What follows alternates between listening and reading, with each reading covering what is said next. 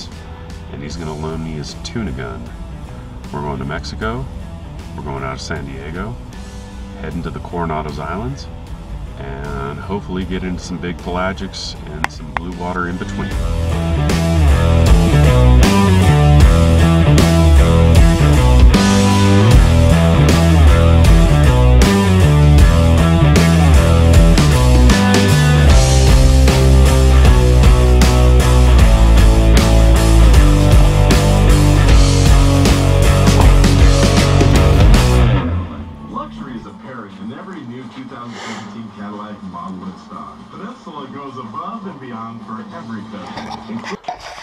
I'm in Phil's shop and I'm looking at all of his stuff, and this is where he does his magic. He builds his spear guns, he makes surfboards, and we're gonna tie some bands for my gun and my other gun, and this is the gun that I'm borrowing.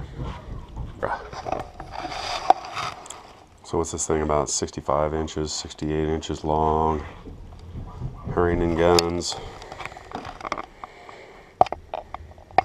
It's got its trigger mechanisms. The really cool bottom line release handle. So now, tell me a little bit about how you make bands.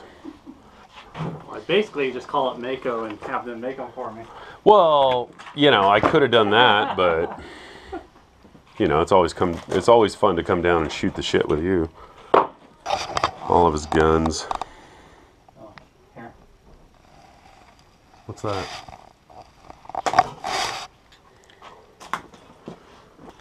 Yeah. That's a dog clicker. Yeah. Yeah, it works great for yellowtail.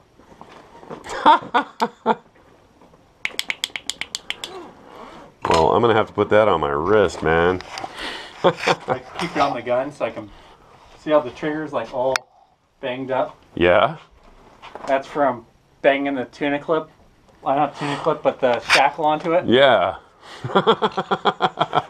Nice.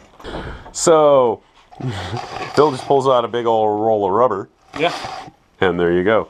So it's the same stuff. It's amber with a black jacket. Yeah. Okay. Yeah. So anyway. You kind of want that because they the black protects it a little bit, and but they can't control mix when they're making it with solid black. Because they can only modify the mix while it's amber, so that lets them, while they're dipping it, change things that aren't for cure consistent. Change, just it lets them change the mix while they're making the product, and they can't do that with black. So once they roll out the amber, then they dip it again in black. Well, just a black coating? They dip it a bunch of times. And so as they're in the process, if the temperature's changing and they're needing different cure times and stuff, they can change the cocktail. Okay. Interesting. So what he's doing right now is he's measuring from the band slot to the shark fin, kind of taking an average. And then you fold it in thirds. Take that in half, because that's now...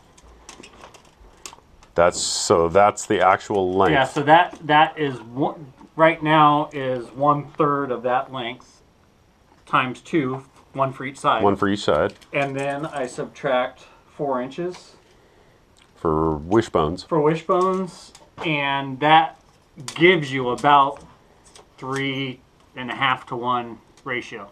Okay, yeah, 350%. Because it's 300%. It's 3 to 1. Doing that, and since you're subtracting that off the stretching side of the equation, even though the wishbone is static, it tweaks the ratio a little bit. Well, you're subtracting 4 inches for this. Right. That doesn't stretch, but that's part of so you got the wishbone. The length. But since you could do it, subtract this at a different point, and it wouldn't give you as much reduction in band material. Yeah. And so that makes your 3 to 1 ratio of just folding the tape into like closer to 3.5 to 1. quick and easy. And so it's, you know, it's close enough for to have things that are forgiving, that don't have to be exact, compared to things that have to be exact and it only runs with exactly this length band and this and this. I'd rather have it to where it works with a range of power than. Yeah. I think my old bands that I was measuring out, my old 5/8 bands, they were 29 inches long. This is 27. So you're cutting them 27. Okay. And this is also thinner material. Yeah, it's thinner. It's 9/16. And so my old bands were 5/8. And so you have a longer power stroke. And so in the end, you're probably going to have more power than the thicker bands you were using. So the stretchiness of the bands at 9/16 are stretchier than 5/8 or easier to load. It's the same, just nobody can load them to that, so people make them longer. Which right. gives you a shorter power stroke, which is kind of shooting yourself in the foot all around. Yeah, with the 29-inch 5/8 bands, I was giving myself chest compressions trying to load the gun. Are you doing 3 on this, or? I was going to actually do 4, but I might use all 4 of them. Yeah. And this one, I've got it set up for 3 bands. Because my one, I almost entirely use 3 now. Oh, on the same size. blue water, yeah, the blue twin. Yeah. Yeah, this is the blue twin. This is my 58-inch gun. Phil had the other blank. He made 2 blanks. He sold me one of them, and I built a gun. And then he made this water ballasted beauty. It's basically I cut the blank apart and only used the center. yeah. He shaved it down and then added. No, I had it all laminated up, and I cut the 2 sides off and just used the strip out of the center. Like, so it's basically a 2x2. No, there's only an inch stringer inside the center of that. Oh, okay, yeah. So basically, I don't know. You can't really see the. And I gotta fix this. I'm gonna have to fix this slip tip.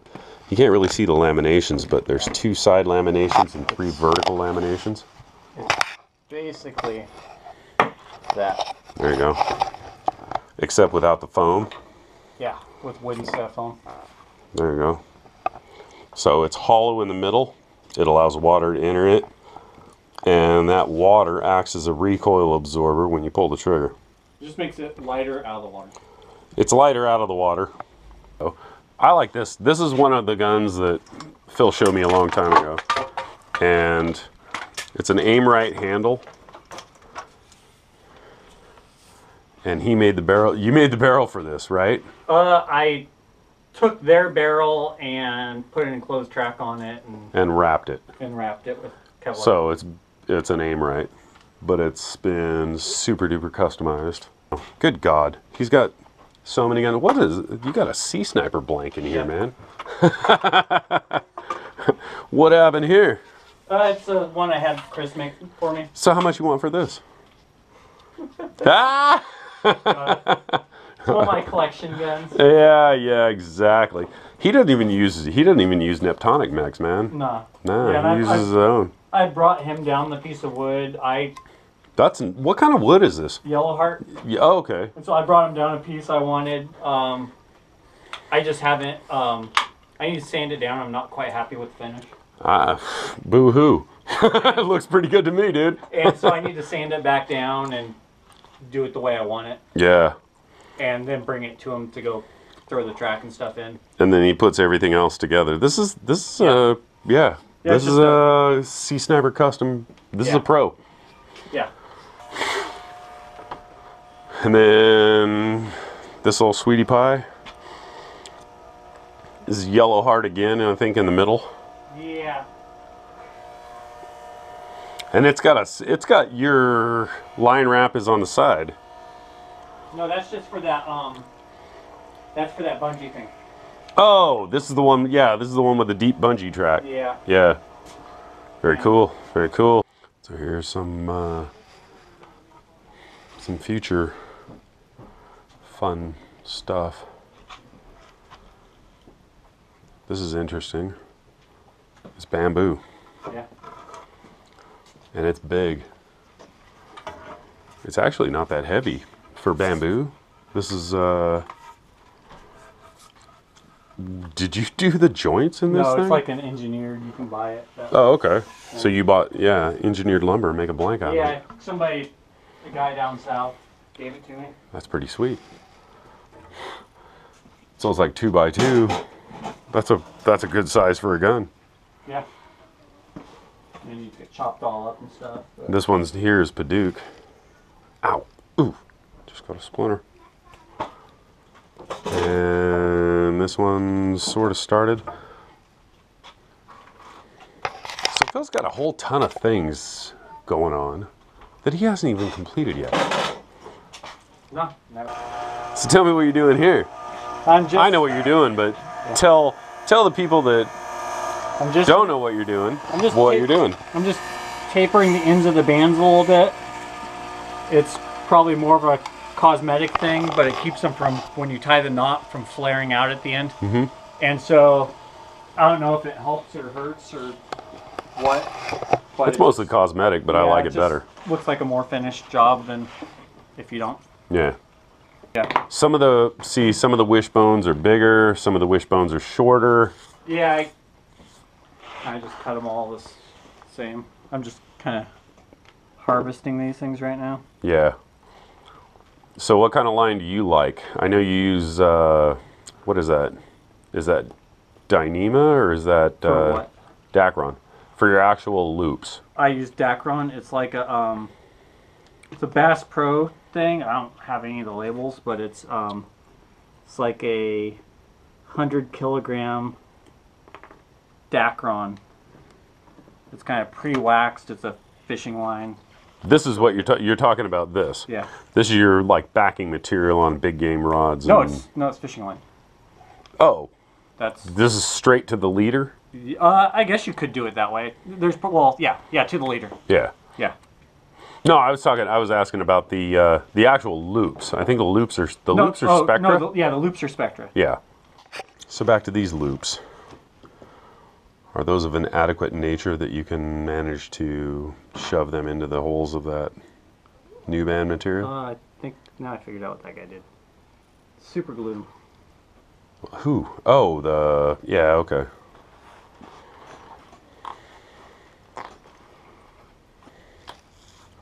Man, I got me a good Paduke splinter now. Mm-hmm. Messing around with your stuff, dude. So you're dipping those wishbone loops into alcohol. Oh, it's alcohol.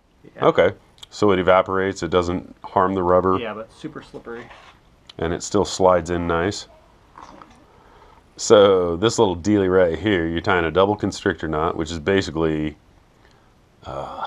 okay, now you're getting me on my sailing knots. Clove hitch. It's a clove hitch. Double clove hitch.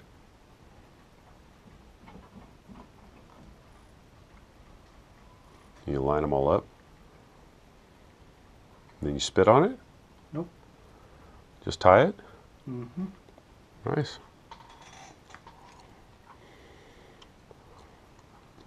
And you line up all the wraps. And then you pull it with pliers. Yep. Double wrap around each needle nose. Look at this tiny little needle nose.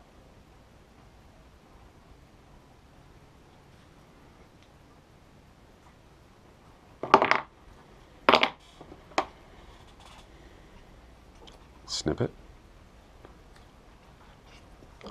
Done band. Done band.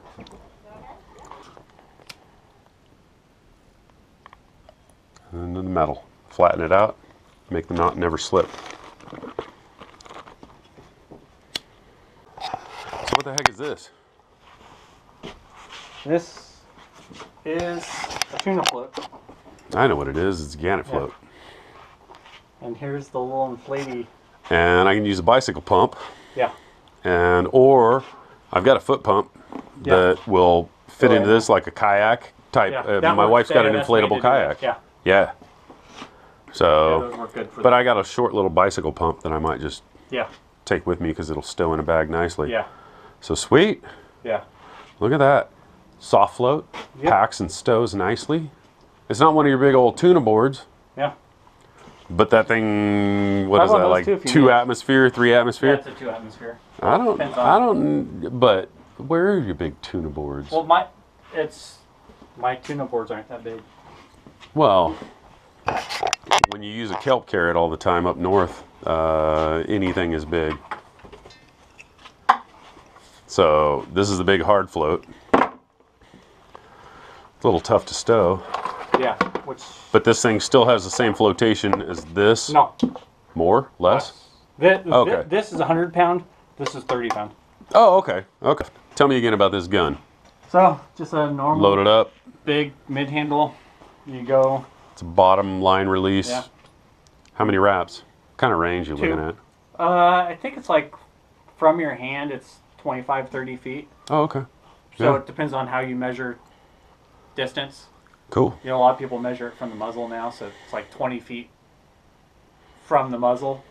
So what's this sweet little piece of hardware right here? It's a bungee float line from JBL. This is a JBL, so it stretches? Yeah, so it's a 100-foot line and it stretches to 200. What do they call it? The sea vine. Sea vine, that's what it is. The kelp thing or Yeah. sea vine, there you go. So I can just slide this kelp carrot off the end. No, you just clip. Oh, and just run the gannet behind it? Yeah. Cool. Yeah, just go right to that. So then Just go take the shackle and shackle that to that. shackle goes to your loop of Spectra? Yeah, right there. Right to the Spectra? Yep. Nothing really clinking against the gun. Yep. Nice and quiet. One thing to remember is Yeah, how do you rig Don't- that cable? do that. Under tight bands. It'll cut the bands Cut off. the bands. So you just barely tuck it under like that. Under the last band, the Yeah. closest band Well, to the whatever, max. any band you can get under. Okay. So really, after I load them all, just one of the bands I kind of roll back, and you just want it just barely tucked under there, and you want to make sure that... But don't bury the tip underneath Right. and don't wrap it around because Yeah, it'll when you tangle. pull the trigger, you got a tangle and you got cut bands. Well, just the shaft's going out faster than the bands are coming back. So Are it just relaxing. cuts the... Yeah, this band cable off. will just slice it. So Yeah. And don't, you know, with bottom line releases, you don't... The tighter you make wrap the line... it from the back forward. Well, the tighter right? you make the line... No, you don't have to do that. But the tighter you make the line, the harder the trigger pull gets. Okay, yeah. So don't Yeah. torque down the line or else your trigger pull's going to get heavy. So you don't necessarily recommend wrapping from back forward? No, you don't have to.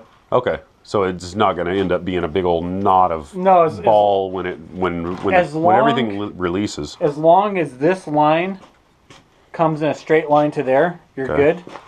If you do that, What did you just do there? So see You just how now it overwrapped. crosses? Oh, yeah, it crosses. so see how now you have a half hitch? Yeah. that Yeah, will- basically you've tied a knot right there. Well, now all these loops have to come out and they all tie a knot around that until it yanks it off. So if that line is a straight line coming back, now right straight back to to the the pigtail, plug. Yeah, the breakaway plug. then everything pops off fine. Cool.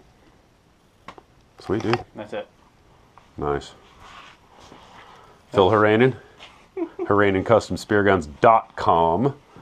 If you want a custom spear gun from you, what did you say? 2 Couple years? years. Couple of years? Yeah. True Waterman, Phil Herranen, thank you for your time. Sure thing. Appreciate it, bro.